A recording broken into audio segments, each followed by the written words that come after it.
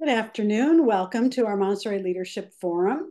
I'm Kathy Leach, and on behalf of the Montessori Foundation and the International Montessori Council, I'll be your host today with our very special guest. But before we get to that, just a little reminder at the bottom of your screen, you'll see the chat button. If you click on that, we always have a lively chat going. So if you have questions, comments, suggestions, you can use the chat. Otherwise, feel free to raise your hand and let's see, Zoom has put it under the reaction buttons now where you can click on that little heart and let's see if I can do it. Just raise your hand, you pop up to the top of the screen and then we can let you know that you can unmute and participate, ask any questions. We expect to have a lively conversation, so get ready to think about our elementary curriculum because today's guest, Dr. Robin Howe, is going to introduce us to Can You Teach It? You Can Teach It All, so they say. So I think Robin's going to have some things to say about that. Robin is senior consultant with the Montessori Foundation, has worked with us for many years, former head of school at the Newgate School in Sarasota, Florida. Let's see, Robin, probably a few other talents and things. You've been working with Sarasota University, Bridgemont Academy, and I'm sure a few other things on the side. So you can fill us in on anything else I've missed, but I'm very happy to have you here with us today. Good. Well, thank you, Kathy. Good to see you all. Hi, Cheryl. I haven't said hello yet. Hi. Good to see you. And the rest of you who I don't know well, nice to see you all as well. Yeah, so I think that today's topic, what I was asked to talk about is talk about a course, but more than actually talking about the course, talk about the content of the course as it relates to you all. And I think that most people here are heads of school or school administrators. And so I think what we want to talk about is just the bigger subject of how a elementary practitioner fits it all in. We know that, or maybe you don't know, but we all know, those of us who are elementary Montessorians or have been around elementary Montessorians, know that the curriculum is incredibly vast. And the reality is, over a 3 or 6 year course of study, it's impossible to get it all in. You know, when I'm working with teachers that are just finishing training or even in training, they have these thick albums with hundreds of lessons and they're asking themselves the question, okay, how am I going to do that? One of the things that I say to them, right off the bat is you need to be realistic. And it doesn't matter how well you know all the lessons if it's not logistically possible to deliver. And so that's an important piece. If it's not logistically possible to deliver, it doesn't matter. And the other piece of that is if you are trying to get all of this in and you make yourself crazy doing it, and then you burn out and you only make it through half the year, then that's also falls into the bucket of not logistically possible. And so, there's sort of the premise of what this course, You Can Teach It All, really talks about is how do you not try to fit it all in, but how do you manage? And I think that's a more appropriate question. How do you manage the elementary curriculum? How do you determine what are sort of the key components you have to teach while also saying, I know I'm not going to get everything in. And also a question that, and we can talk about any of these pieces you all decide you want to talk to. The other piece is when we're trying to fit all of these things in, where are we including and giving time for student-led or student interests? And that's another key piece. When we're trying to, again, thinking about this, I mean, literally the entirety of the entirety of existence as we know it, where do we allow children to explore their own interests? And so what the course You Can Teach It All really focuses on is how to do that. And so again, determining what's important, how to get on a schedule for you as a practitioner, how to get on a schedule so that way you're working your way through the curriculum. Once you've determined what it is, how do you give, realistic follow-up work and feedback to students? So that's another important piece is, so many Montessori teachers, and I wouldn't say this is exclusive to elementary, but when they're so focused on giving lessons, they give the lesson, but they don't actually leave in time to evaluate how students are understanding. And so again, the course talks about when you give a lesson based on that schedule that follows a bigger understanding of the scope and sequence, how do we assign work that's meaningful to students with choice that they can do that then we, as again, the practitioner, can logistically go back and evaluate to give feedback. But at the very least, we know that they're learning. Because that's the other key piece of this vastness of the elementary curriculum is we're often so consumed with trying to get it in that we never actually we never take the time, or not never, but we often don't take the time to figure out, are they learning? And ask ourselves as practitioners, what does it mean to be learning? Because again, I'd also suggest that it's different based on the area of curriculum. So a hard skill like a skill in math, how you demonstrate learning. Hey, Lisa, I think that's you. It is Lisa. It is Lisa. That how you demonstrate mastery or learning in math may be different than something that's a little more open-ended, for example, than understanding what it means for organisms to evolve, right? So there's some hard skills and then there's some other big pictures. So the course You Can Teach It All really focuses on those key things and is meant to give strategies so that you don't drive yourself crazy working through the curriculum. So Robin, I wonder, because there's a couple things that come to mind when we think about this. Well, first of all, I'd like to take a moment and just put our hearts and our energy towards our gratitude for Dr. Michael yes, Dorer for developing this course and the system that goes along with it. Michael has, prior to his death, given permission for us to continue, and Robin had worked with him for a number, actually very many years, in developing these systems and working together alongside Michael and presenting a lot of this work. So we want to honor that history and that legacy that Michael had provided for us.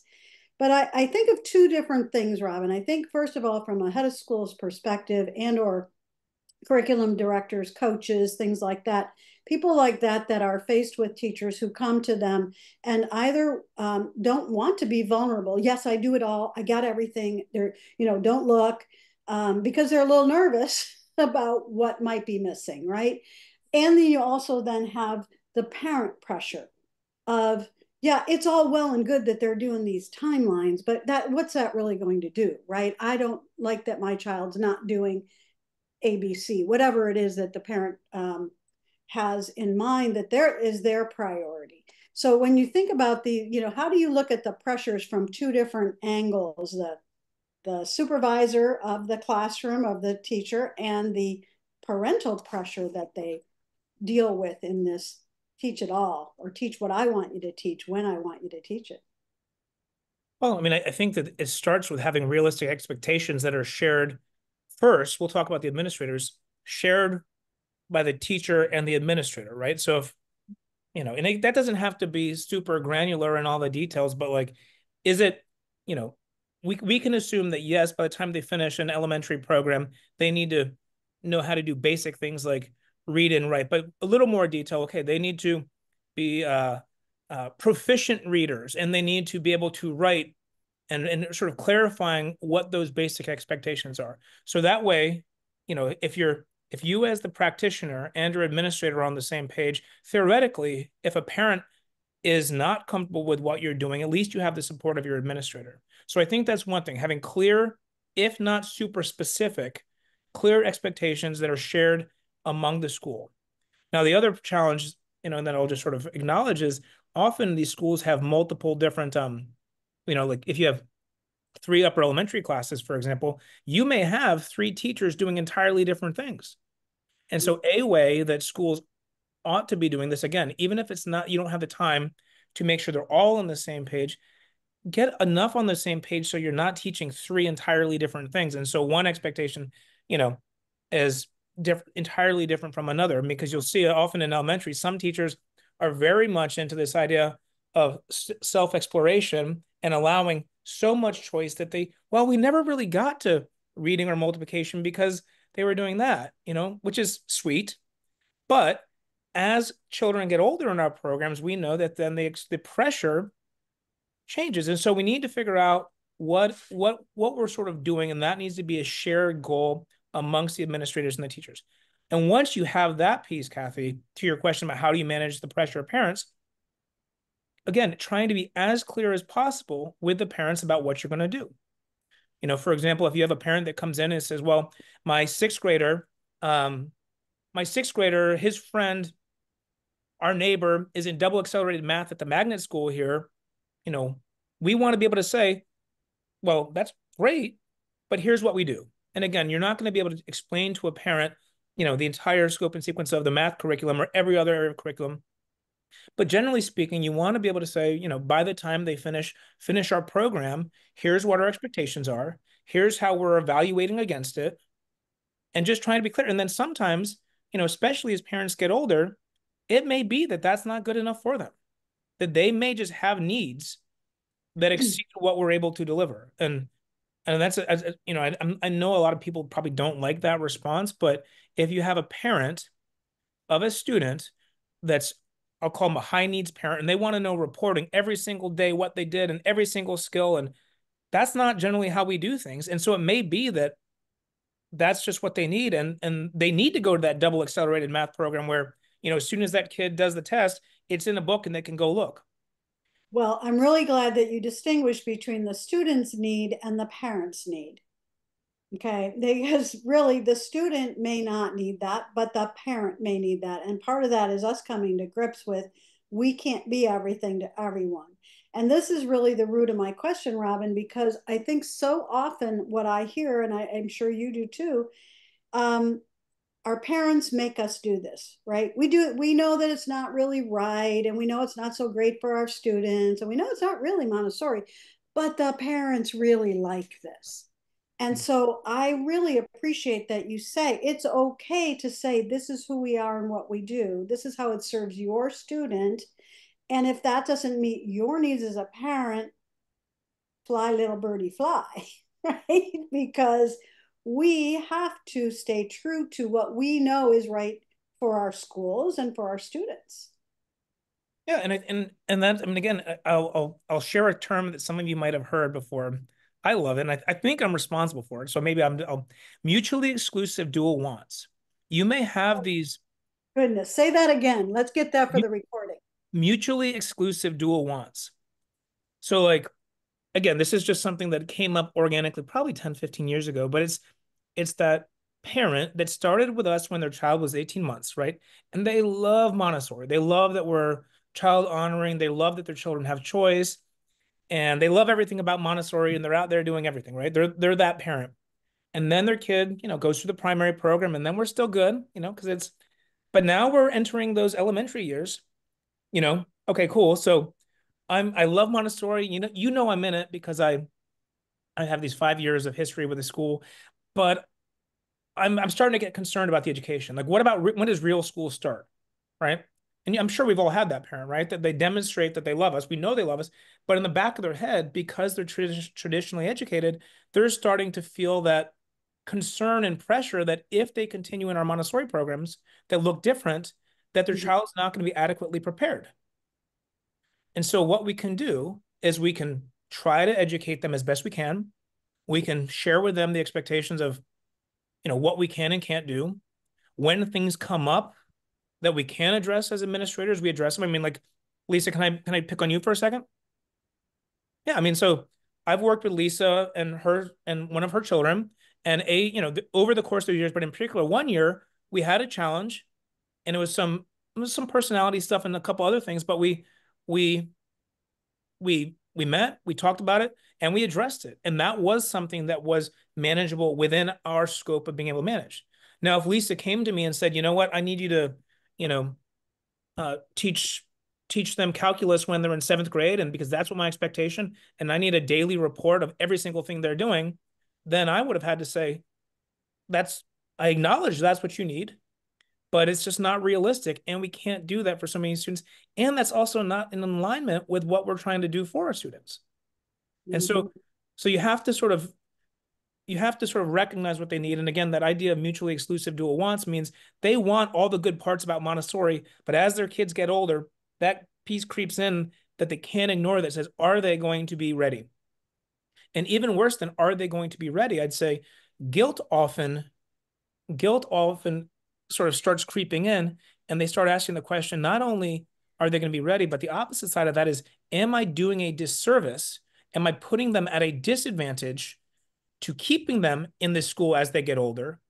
And so that's why really being clear on what we're trying to accomplish as a school, what we're going to deliver, even if it's general, if we're clear on that, we can share that with them and let them make the decision. Does that make sense? Yeah, it does. And it just brings me back to how essential it is that we're proactive in preparing the parents for what we do and be honest and forthright right from the beginning. I think the clearer we are about what we offer, what we can and can't do really does help. And then they can get excited about that elementary curriculum. But I can understand a parent thinking, well, I had to memorize my math facts. Why aren't they coming home with flashcards every day? And maybe some shows students will need that, and maybe that's all well and good, but not every student's going to do that. Mm-hmm. So but when you have a mindset, if we haven't prepared them, I think it's harder to do this. And I know I'm getting a little off topic, but I do think the parent piece is a big part of Oh. it. Well, yeah, well, I obviously agree. But the other part of this, and I'm not going to speak for every elementary Montessori educator, but the other part is, and I'm going to tie this back in a little bit with what the course talks about, is because it's so vast, right? The elementary curriculum, a lot of, people I'll call it organically, have a plan. Like today we're going to do this. And, we're going to give this lesson Monday, and then we're going to give another lesson on Thursday. And they don't really have a system in place to keep them on track. Mm-hmm. Right. And so, and they say that, I'm gonna do another homage to Michael Dorer. And they say, well, I'm following the child. So, this week they didn't need a math lesson, right? I'm like, okay, but you add this week to next week because you're following the child, which I'm gonna come back to. And then all of a sudden you're halfway through the school year and you haven't given a math lesson. And then your students really are, not going to learn. And so one of the things that Dr. Dorer suggested it is really helpful for students, but also helpful for teachers is getting on a schedule that okay, I'm going to be giving these lessons and I know that I'm going to do it at this certain time. And that's going to essentially keep me honest. And it's also going to help these students as they're developing a sense of order. And also when you're assigning follow-up work, help them develop a sense of here's what my responsibility is, and here's when I have to get it done. And that will help help you progress through the curriculum. So that way you're not just, organically saying, do whatever you want. Mm-hmm. But does anybody here, and again, this is a story Michael told me, and I'm going to mention it. And again, it's a little off topic too, but the story of Follow the Child. I think we're waiting to hear it from you, even if we've Okay, heard so again, it. I have not fact checked this, and I was not old enough, but we were talking about that catchphrase that Montessorians use. And again, probably not a popular topic here, but I'm going to say it anyways because why not? Whenever we want a reason for doing something, Montessorians, I mean, many Montessorians, we say, well, we're just following the child, right? And okay, and that's sort of like our get out of jail free card. Like, oh, why didn't you give them a lesson? Or why didn't you focus on writing? Oh, because I'm following the child. So what Michael suggested, or what Michael shared, and I do believe Michael because I think that Michael was probably one of the smartest men I've ever met, and certainly my Montessori mentor. And he said that phrase came up when Dr. Montessori was in India during exile in the Second World War, and an Indian parent was walking with their toddler, and Dr. Montessori suggested, again, my telling of Michael's story is that Dr. Montessori suggested, why don't you let your child walk? To which the parent said, well, my child may fall. And then to which Montessori said, well, follow your child, essentially saying, be there to pick them up if they fall. I mean, don't let them, obviously we don't want our children to fall off a cliff or walk off a cliff, but we want to let them tumble because that's how they learn. And the reason I bring that up is because I think it's an important concept in Montessori, but I think what a lot of Montessorians do, again, as I said, is they use that term to rationalize essentially anything that they allow to do. And I don't think that's how it's meant. And so I just thought I'd bring that up. Um, but yeah, so that was a story, and I was going to make a point, come back to that, and I lost train of that where I was going with that. Well, Where, Robin, I'll help you because Lisa shares with us a very important point that she's using her alumni, her kids who were in her elementary program to come back and talk to parents and elementary, prospects. And I think that I have seen it over and over again that when middle school and high school kids who were in a Montessori elementary classroom come back and talk about their experience, that really alleviates some of what you're talking about, Robin, that stress, that tension that the parent has. Am I doing a service or disservice? Are they going to get enough? Are they prepared? Prepared for what? So Yeah, thank you. Yeah, thank you, Lisa. I just saw that. Obviously, I'm not paying too close of attention in the chat, but no, you don't have to. oh, good, That's what I do. good. Yeah, I think that's one of the benefits of having an adolescent program and a high school program, is a lot of these, the apprehension that parents feel about elementary children when they see what the product is, it alleviates some of that stress. Because they know, okay, my kid, like talking about a high school, if you're in an elementary program and they can see a high school program, they see that these high school kids that went through the very same thing that their children are going through, that looked different than what they grew up with, that they're getting into not only good colleges, but the right college. And more importantly, they're making decisions about why they want to go to college, why they want to go to college, which college is the right college. I always talk about the example of you know, students when they're getting ready to go to college and they arbitrarily say, I want to go to Harvard. And to which I say, cool, that's great. Why? And when the response is because it's Harvard, then we leads down another conversation. Or I want to go to Michigan, University of Michigan, because we're in Michigan. I'll be like, cool. Why? And they say, well, I really like their football team. And I say, oh, great. Are you a football player? Are you going to be on the team? Well, no, I want to go there. It's okay. So what do you want to do? Well, I want to be a marine biologist. Okay. And so then a question I might ask is, okay, so you're living in Florida. You're eligible for free college at a state institution, one of which has the best marine biology program in the world or in the country. And so you can get out of that without student loans, without whatever. So let's talk through why you're making these decisions. And again, it's up to you. But I want our students to make informed decisions. And so when these elementary students and these parents of elementary students can see that these young men and women are actually making informed, good decisions and that they're capable of getting into the schools, whether it's Harvard or Michigan, that usually alleviates a lot of stress. But the reality is many of us don't have access to Montessori middle schools and high schools. So what do? You got to be clear on what they're going to get, articulate it to your parents. And I'd say the other thing is, when you're going through admissions and if it's somebody that's starting with you new and they're starting with a fourth grader or a fifth grader, again, being very clear that they're not going to get the type of reporting that they may be used to, and that what learning looks like is different for us.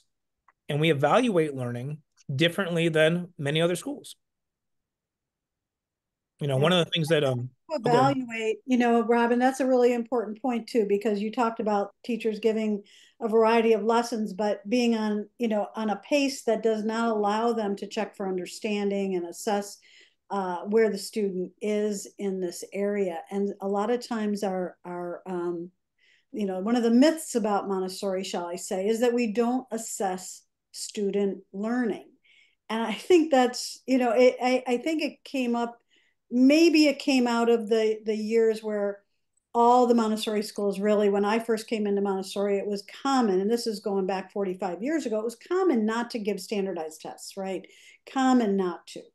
Now those things have shifted, but standardized tests aren't the only form of assessment. And helping parents understand the real, a little different ways to assess and how we do check for understanding and progress in learning. Those are really important pieces. And how do you have teachers have enough time to do that and not go on to the next lesson and have their list of 20 lessons they're going to give today?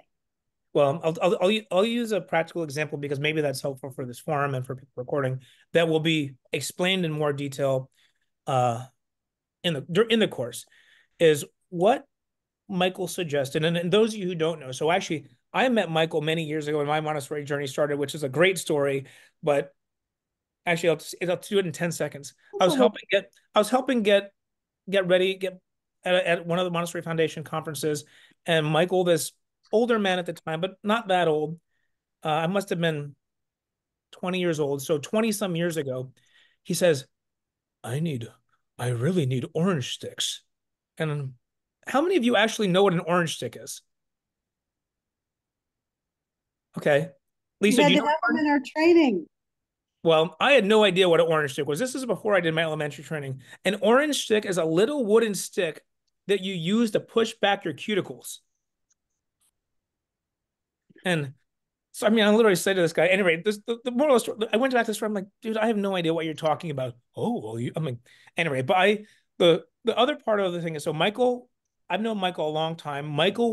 I went to Michael's elementary training at St. Catherine's University. He literally was my Montessori trainer. And so one of the things that he was really into and still continued to be, which eventually gave birth to the course You Can Teach It All, was this idea that you get on a schedule and you start to get on a schedule. What that means is you know what your lesson is, you know what your learning objective is, right? So again, it's almost like a direct name. I like using the word learning objective because I feel like it's more inclusive to collective education. Learning objective. What is your higher order thinking question? So I'm going into every time I go into a lesson, whether I'm talking about, early humans and you know, what came first, the harnessing of fire or collecting fire or whatever, but going into those lessons with a higher order thinking question or two to engage them, then your options for follow-up work, but going into a lesson, having all of that pre-planned. So that's one important thing that Michael talked about. So you're not going into a lesson and just saying, hey, I'm gonna sort of wing it, which again is I think another thing a lot of Montessorians do is they go in there and it's sort of organic and that's really sweet, but it also doesn't it may mean that you don't accomplish what you go in there to accomplish. So having those key components. And the other thing that he suggested, which is a really important part of what we're talking about, is getting on a schedule that basically you give 3 lessons a day. And here's one of the things, Kathy, I was talking about where I disagree a little bit, or I think that there's options for modification. But if you have 3 lessons a day, if you're in a class that has 3 age groups, you give and you wouldn't call it first, second, third, or fourth, fifth, sixth, alpha, beta, gamma, right? Whatever you want to call it, 3 different groups, and you give your math lessons every Monday. So the students start learning that, okay, I'm going to have my math lesson on Monday. At the end of that math lesson, I'm going to be dismissed with a clear understanding of what my options are for follow-up work. So you still have choice. And then you have a week to essentially choose how to practice and or complete. And then you know that next Monday, when you return to that lesson, you should have finished with that week's follow-up work. Now, of course, during that week, you may have another review lesson with that student. You may give options for working together. But what he talked about was basically getting on a schedule so you can say, all right, I know I'm going to give these lessons over the course of the week so that I can ensure that I'm working my way through the curriculum. And so that sounds pretty strict. And I think that some people would say, no, that doesn't make sense and that doesn't allow for creativity. And one of the things that I always talk about is that, there are going to be things that happen that you don't get to those lessons, but more or less it's a framework for getting through curriculum. And it also, I think, is really helpful for students that need that structure. And again, I know a lot of people don't like to use the word structure, but it really is quite structured. They need to know that, okay, I have a week to get through things and I can plan my day because I know that my lesson is going to be at this time. And it just gives additional, again, structure so that they can start understanding what's expected. And especially as many of them transition into middle school programs, they're going to be met in many cases with more structure. So I really think it's a valuable tool for Montessorians to use. So I'd love to hear from any of our elementary teachers or leaders who are on today to hear, have you tried this sort of structure? Have you had success with things like this? Or does it sound really foreign? I mean, to me, I'm a being early childhood in my sensitive period, I stay eternally in my sensitive period for order and structure. And so I appreciate that kind of structure.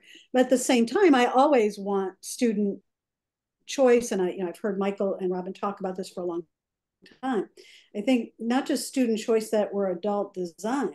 Where does the student part of that come in? And we'll layer that in. But I'd like to know from people on, how are you feeling about this Can I, kind of template and structure for life? can I add one thing real quick? Oh, well, I should go Please. ahead and answer it. I just don't want to forget it. So what was it? Who was asking the question? I couldn't tell who that was. Oh, I'm happy to say something if you want. Yeah, go ahead. Okay. Becky asked the question. Oh, sorry. No, go ahead. Yeah. She asked, what is the minimum presentations that you can present to children per day? So I think the question was, you're giving 3 lessons a day, but how many lessons does each child receive in a day? Do they receive 3 lessons, 4, how many in your framework, Robin? Well, again, and remember that they're going to be days that are abnormal, and they're going to be, days where you're doing a group lesson and then individual lessons. So this is, again, a framework. And so I want you to hear it, but not feel like you have to live by it.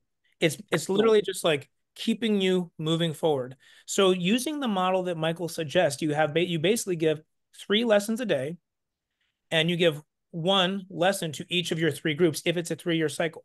2 things I want to add real quick before we go on. And there's some things with Michael that I didn't necessarily agree with 100%, but it just opened for interpretation. So Michael, the way that Michael suggested doing things is you do it by grade. Okay, so not skill-based, but grade-based. And the rationale behind that was based on research that has been published. It suggested that doing skill-based grouping was actually less effective than age grade. So that was his rationale. So regardless of, where you are in, well, I'm going to say that I'll use geometry, for example. Regardless of what skills you've mastered, all of our 4th graders would get exposed to that same lesson. Again, they'd have options for follow-up work that may be more in tune with their skill set or their interest, but that was his thought. Now, I believe that there's definitely merit to that, but I also think that certain things, like math, I'll say math is the one I find most readily available or most relevant. Is like, I had a hard time, even though I was getting trained to do it this way, to have a 6th grader, if they, for whatever reason, are so far behind that, they could not find the volume of a sphere because they just don't have the basic skills to do the mathematics. So I would sort of tend to go towards skill-based, but then in discussion with them, one of the things we talked about is, what are we trying to get from them lesson? Are we trying to get them to be able to calculate the volume of a sphere? Or is it equally important that they understand the concept of volume and what a sphere is, even if they can't calculate it? So again, it's thinking about, I think that there's some variation of how you might do your grouping. And then there are other areas that I think are much more like the cultural studies. You can have a cultural lesson that could apply to everybody because you're not really asking them to demonstrate a skill in some sense. You're giving an impressionistic lesson. And so if your goal is you really want them to think about, for example, evolution, right? Like, I don't necessarily need them to remember the lineage, but what I do want them to take away is that evolution really is a series of successful mutations. So again, that's, knowing how to do the skill of calculating volume and also just being able to internalize what evolution are 2 different things. So I think that there's some lessons that lend themselves to different types of groupings. And so that's just one thing I wanted to add when you're trying to think about how to structure lessons. Timothy shares in the chat that he's a Montessorian, former homeschool dad, a special ed teacher, and a dyslexia interventionist. And he shares that what's really important to promote independence in learning is to foster reading and math skills as a priority, and his word is paramount. So thank you, Timothy, for sharing that. And Lisa shares that it helped her elementary guides when she took the course, who may want to retake it with Robin, and just texted her. So we've got alumni to talk about it and how it helped them in the classroom. And then, of course, thank you, Christine, also brings up the, homogeneous, heterogeneous, skill-based learning. How do we group? And we also always have to be cognizant of the groups with differentiated learning with, I've talked to hundreds of teachers who were trained years and years ago for gifted and talented children. And to Robin, your point, the reverse is true. What do you do with a 7-year-old who's able to do algebra just because they were born knowing it? Where do you put them? Do you really put them in a first grade kind of learning structure? So thank you, Christine, for helping us identify all of that.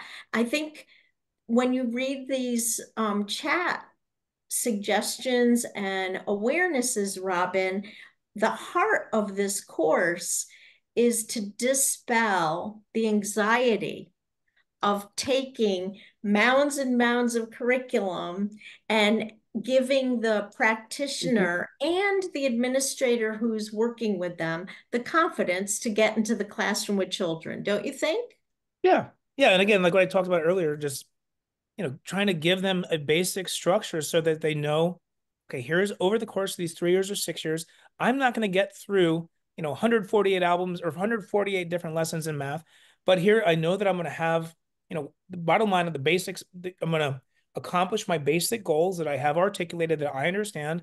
And that is not the same thing as getting through every single lesson.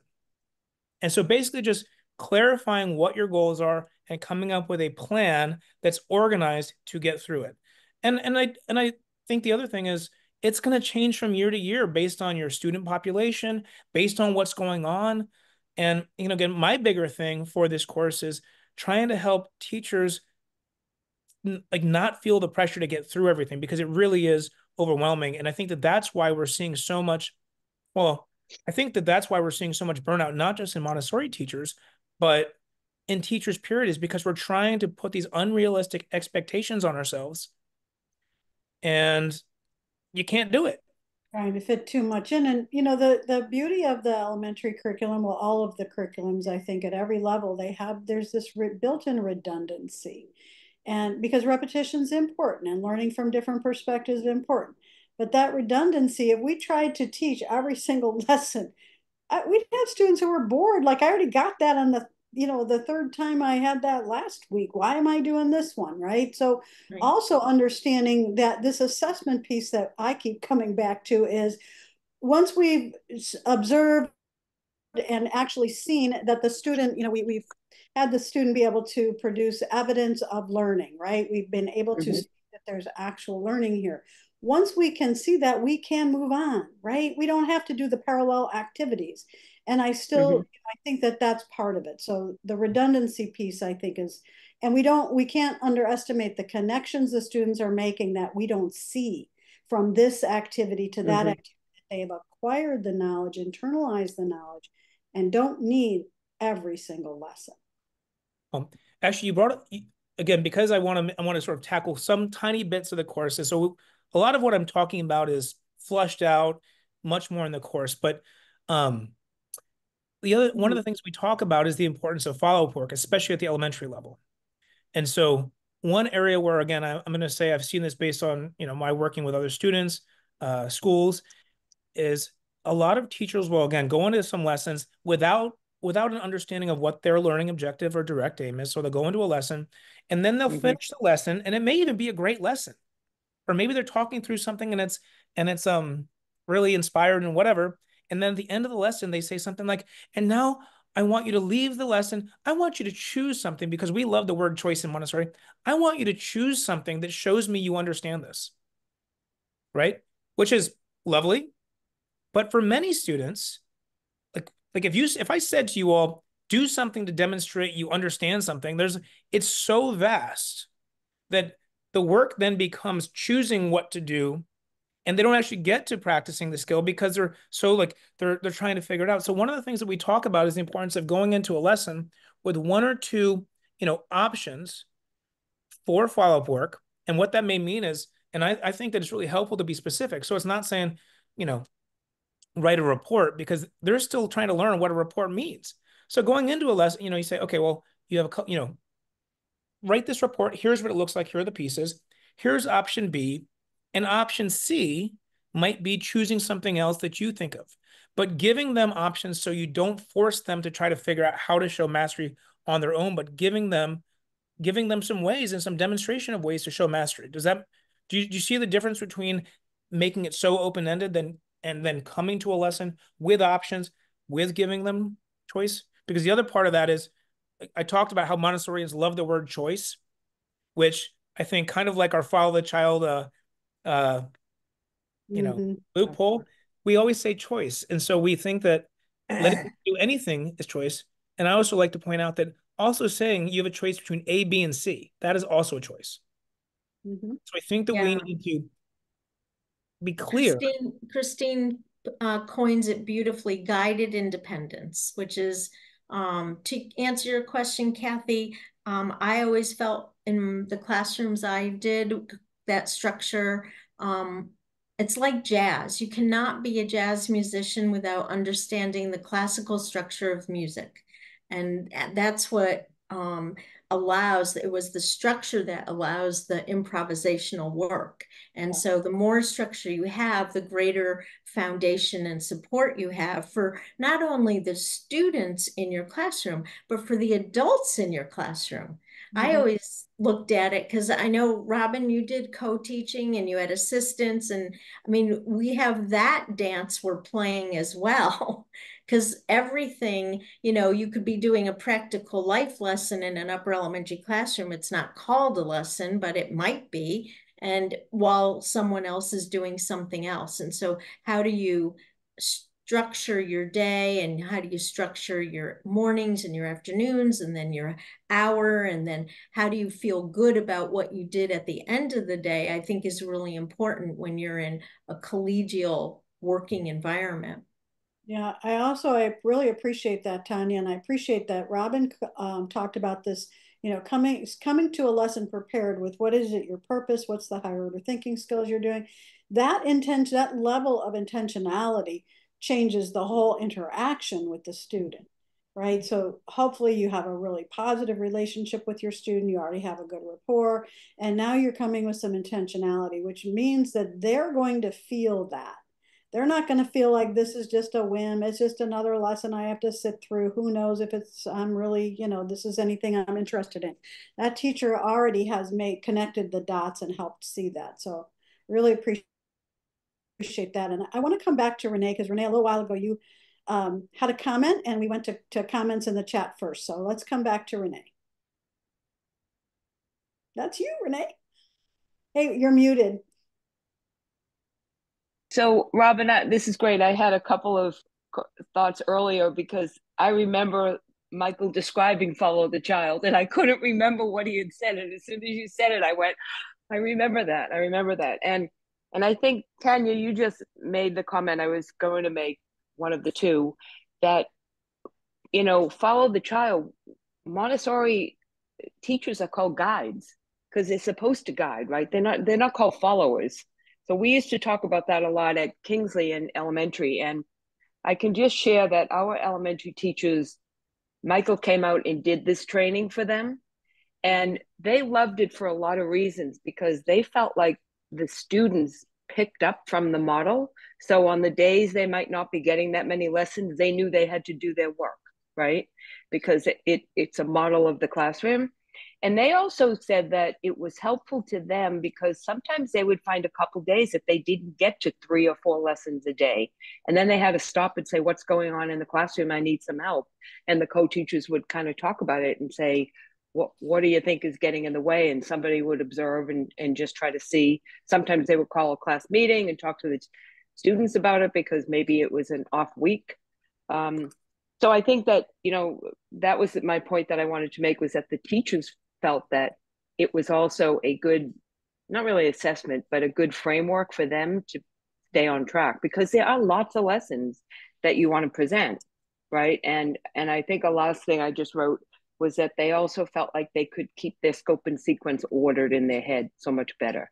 So that's my point. But anyway, and I think during the pandemic, Michael did this in a 90-minute workshop because I was his moderator, when we were having moderators on the thing, and it was amazing to watch it. Yeah.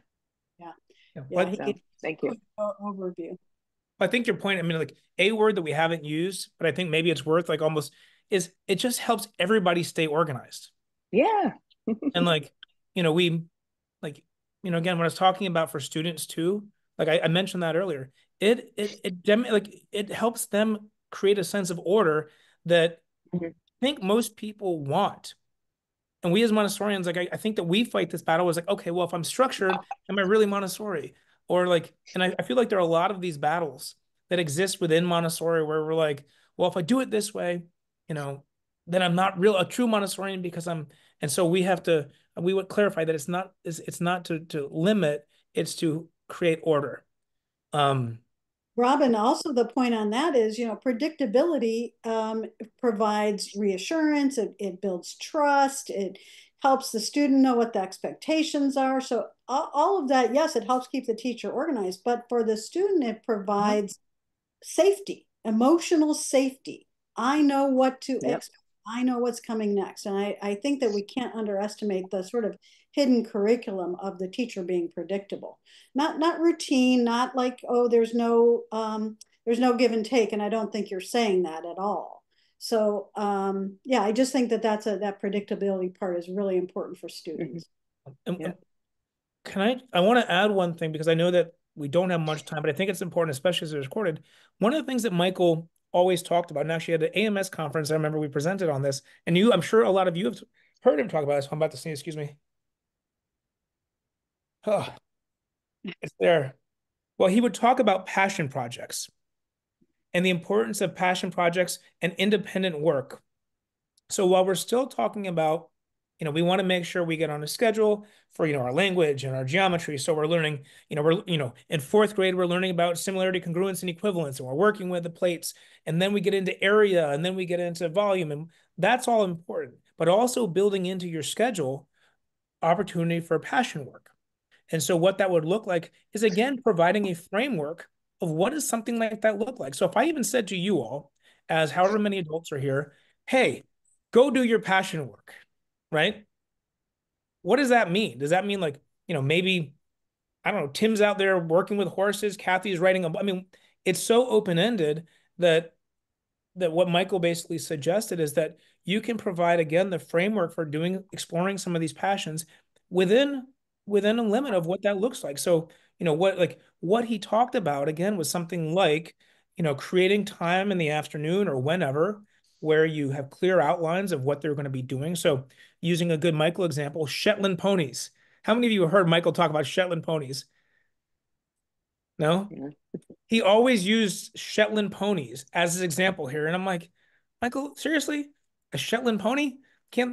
What even is that? But basically what it might look like is if a child was interested in Shetland ponies, during a specific time, they would be able to explore explore Shetland ponies, but think about what is it that their end goal is going to be. So if I said to you, okay, we're going to work on, we have this month set aside to do passion projects, every Wednesday afternoon.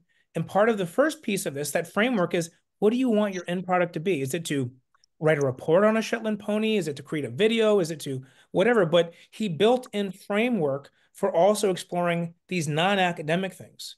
But again, it had a framework and it wasn't so open-ended that, they're just percolating, trying to figure out what to do. And I think that doesn't set them up for success. So what you've done, what Michael is suggesting is setting the student up for success, providing as much boundary as they need, as much guidance as Renee referred to, and letting them go within that framework. Christine, I know you have a comment. Go ahead. So just real quickly, I love what you're talking about there, Robin. And we had a student in our elementary classroom at one point who had some learning issues and other kinds of issues. I'm dating this, his passion was the Titanic. And the elementary teacher in the classroom knew the scope and sequence so well that she focused on the skills and the concepts rather than the materials. And that child learned how to read. He learned how to do all kinds of math. He learned about weather. He learned about ocean currents. He learned from each part of the lower elementary curriculum, but it was all focused on the Titanic because that was the one spark that we could find to connect with this child. And I think that's a perfect example. And one of the things that Michael would often talk about is that through these passion projects, it's not that they're doing instead of, a key academic area, they're doing it in support of. So to Tim, your point earlier about the importance of reading, right? Like if I'm a kid and if I'm a student and I'm an emerging reader, right? I may not care about reading the, silly books that we have or silly, are reading for comprehensions or SRAs. But if I'm reading about something I'm passionate about, I'm going to probably become a more proficient reader. So Michael always talked about how do you use, these passion projects and really emphasize the importance of including them because they use different skills. And probably most importantly, Christine, this is your area of expertise, but like giving them the executive function opportunities. So, for example, if I'm passionate about the Titanic and I have to start thinking about what do I want to do at the end of this unit, is it a poster? Is it a report? Is it simply enough for me to stand up in front of my peers and tell them what I learned? Or if somebody's interested in, homelessness, maybe their end product is an act or creating a fundraiser or whatever it is. So they're thinking about, okay, how do I go from something I'm interested in to some sort of product? And that's one part of it. Christine, yeah, go for it. Just to finish the story, this young man who never really quite felt like he fit in, he did this incredible thing. He came to me and I said, I want to present. And I said, okay, we'll talk to your teacher about it. He said, no, I want to present. What he meant was, and he followed through, he planned it. He needed some guidance, but he planned it. He invited every family, every child. We held it at night. He wanted to have refreshments and he chose to have an English tea. He created posters. I mean, the end project was like, blew everybody away. And it's that passion, it's how do we connect with that curiosity and still teach everything that you're talking about teaching.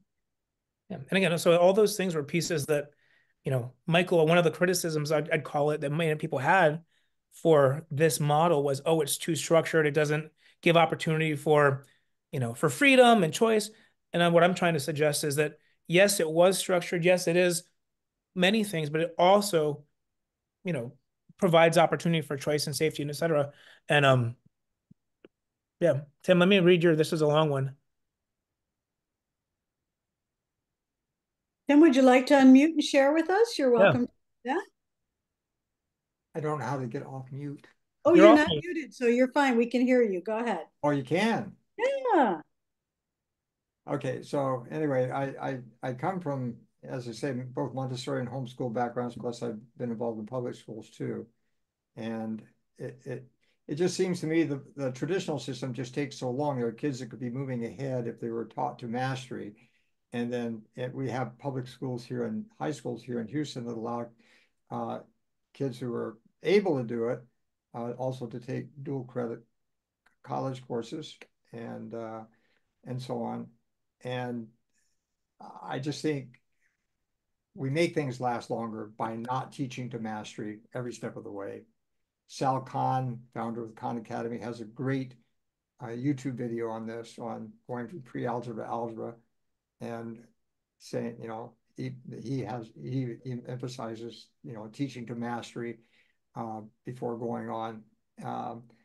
But that needs to start much earlier than what he describes. So anyway, I'm just kind of curious here as to whether or not this is a feature. I've been wondering this because I don't have any experience with Montessori's, not much anyway, but not private Montessori secondary schools. Well, I mean, I'll answer. I mean, I think that mastery is an interesting word. And I think for some things, it's easier to observe mastery than others. So for example, if I'm fixing a car and then now it works and it works well, then clearly I've demonstrated mastery. Whereas, for some things like if I'm really trying to help, if one of my goals for my secondary student is to really think analytically about something happening, for example, in the world, understanding that what's happening right now, for example, in Israel and Palestine is, something that has, existed for many years, and it's not unique to these two groups of people, but understanding, the underlying reasons and can think critically about what that means about people in the world, that's harder to judge in mastery, right? Because it will look different for different people. So to your point, Tim, I think that mastery looks different based on the subject and based on the age. And I think that there are certain things, especially as we're progressing in younger years through the Montessori curriculum, getting to a level of mastery is easier to identify and sometimes even possibly more important. It's kind of like, the metaphor that I always use, and I'm sure all of us here use, is it's like the foundation of a building, right? You don't want to build multiple levels on weak foundation. So you got to have that solid foundation. And that's kind of like mastery, especially at the younger levels. Yeah, I do want to say one more thing, and I know time is coming. One of the challenges I think for elementary Montessorians, again, as they're organizing curriculum, and I didn't mention this yet, that's why I want to get it in, is the model that Michael used is based on the assumption that there are three different courses, or I'm sorry, three different levels in each curricular area that you're teaching 3 different years. So a first grader will have 3 different history curricula over the course of those 3 years. So that is, for many people, very cumbersome and a lot. I mean, that means teaching, getting all the curricular areas and making them 3 subjects. That is one model. And now, whoever has done CGMS, or Tanya, you may be able to speak to this. One of the CGMS model, which is a bit different, teaches, for example, in some areas, it teaches all the students every year. So instead of teaching, for example, cultural, like a cultural study, instead of teaching 3 different lessons, you're teaching one lesson to the whole group, but you're changing that over the course of 3 years. Is that, so those are 2 different models, and there are benefits to both of those models. But then that's something we'll talk more in the course, but that for many people becomes a much easier model, because instead of having to essentially understand, for example, 3 different lineages of biology, history, geometry, etc., I'm doing one, but I'm differentiating the type of work and expectations I ask of the students. And so that's also one of the challenges within Montessori, is those are vastly different approaches, would you say?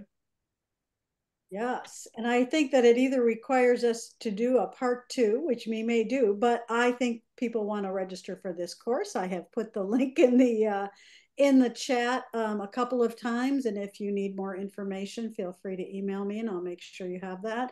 And also, Christine Lowry has a new course coming out as well. Let's see if I got the title right: Autism, ADHD, and Anxiety: Successful Inclusion for Every Montessori Classroom and School. I would add whole school. I believe in whole school, not individual Montessori mall where everybody's doing something different. So that both courses are getting ready to start soon. So please pass on those links to people that that would be interested, or if you'd like to take it yourself, please do that. I have, in our final moments, an announcement. Dina Pollock, who's often with us, a Montessorian, obviously founder of the Dallas Montessori Teacher Education Program. Her husband, Jim, passed away a couple of days ago, and it was really unexpected. And the service is today. So I did want to honor Dina and Jim and all of the work that they have done to educate Montessori teachers over very, very many years.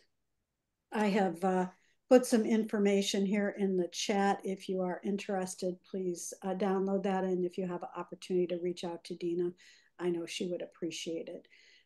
So thank you for that. They've done a lot for Montessori, as so many before them have. So we honor that.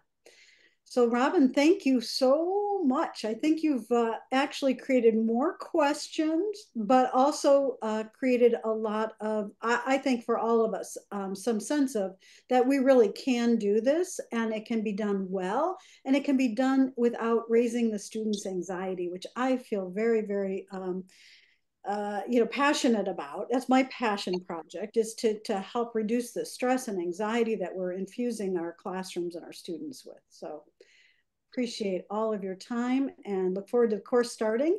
That will be in October. Is that correct? I think so. Yep. I can't remember the date off the top of my head, but yep. Yeah, well, they'll get it if they go to the link. And also, just in case you have not registered for the conference, October 24th through 27th, I'm putting that link in there as well. We will be in Atlanta, Georgia. We're very excited, looking forward to that. We've got some special things coming up, including a pre-conference leadership day and a day for adult educators. So we're very, very excited about that as well. And a school tour. And I just met with the school tour folks this morning, and they're very excited to have us come. So it's a lovely school from infant through high school on a nice piece of property with animals and all kinds of other, I don't know, fun Montessori things that we can all see. So we're looking forward to that. And I just put my I put my email there. If anybody has questions about the course or otherwise and wanted to do anything more with this, just please reach out. Yeah, keep in mind, Robin does coaching and consulting with schools and with teachers, as Lisa had talked about with her teachers, and Renee had talked about having Michael come before to her school. So we're all available. If you need any assistance or help, we are happy to help. So Robin, again, thanks so much. This was great. We all learned a lot, and we'll look forward to having you back again soon, and hopefully that course will fill up. All righty. Okay. Thank you. Nice to meet you all. Thanks for having me. Yep. We'll see everybody in 2 weeks. We'll be off for Labor Day next week, and we'll come back in 2 weeks. See you then. Thanks so much. Bye-bye.